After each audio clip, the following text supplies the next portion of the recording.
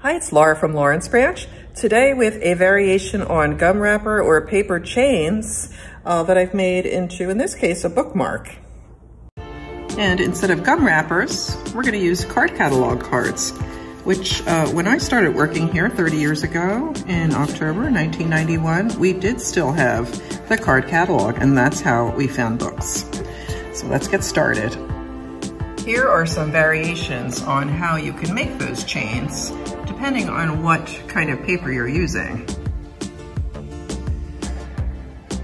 So in my case, we're going to cut the catalog card into 3 equal parts, and we're going to do a little bit less folding than if we had gum wrappers. So I mostly just eyeball it, but here if you want to hold up a ruler, you are going to cut a third, a third, and a third, so that they look like this. I wasn't particularly concerned with the wording, but if you have a supply of cards and you want to have, more interesting titles, then you could dig around. Here I've got a history of the story of a Confederate warrior.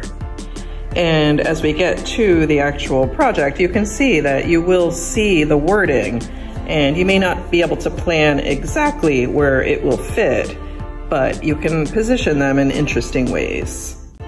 First step, let's fold this in half. Like this. Next, we're going to fold it in half lengthways. Like this. Next, we're going to unfold and take both of the outer sections and fold them right into that center fold.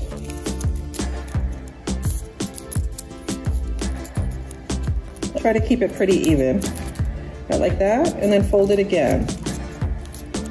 Okay, so you've got one of these. Let me take it apart and show you. We folded it in half, we unfold it, put the 2 outer ends into the middle, and fold it. And this is your basic building block. Now I'm going to do the rest of these. Okay, that didn't take long, and children could absolutely do this. Like I said, the paper's a little bit thick, but once they get the hang of it, they can absolutely do the prep for this. So you're gonna have 2 sides to this. You see 4 folds on one side and 8 folds on the other side. And notice the difference, because as you're inserting them into one another, it's always easier to, it'll go faster for you if you insert into the side with the closed folds to you. All right, let's give that a try. Put this end into, not this end, but this end here, the closed side. Okay, so now I've got 2 for the third, putting my closed end into the closed end, and I'm watching that the closed end for the next one is going to be facing in the direction that I need it. So this one is going to go this way, but not this way. And here it is.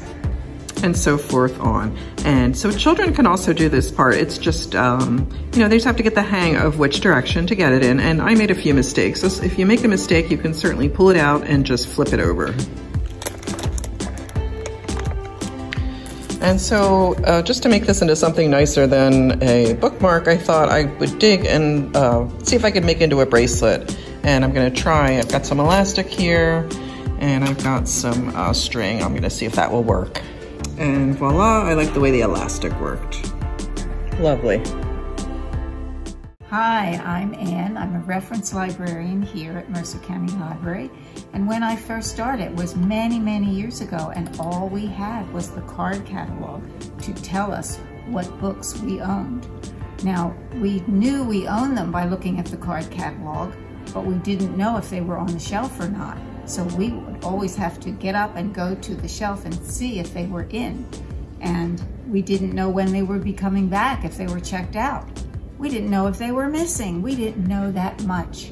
So we worked with our card catalog, and we kept it up, and we felt we had a wonderful system. And then we got the electronic catalog.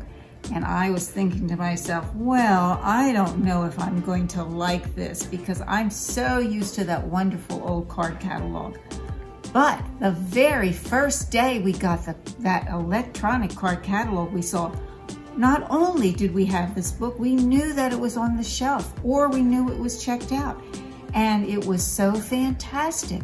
So I immediately said, let's get rid of that old card catalog and go with the electronic catalog, and that's what we did.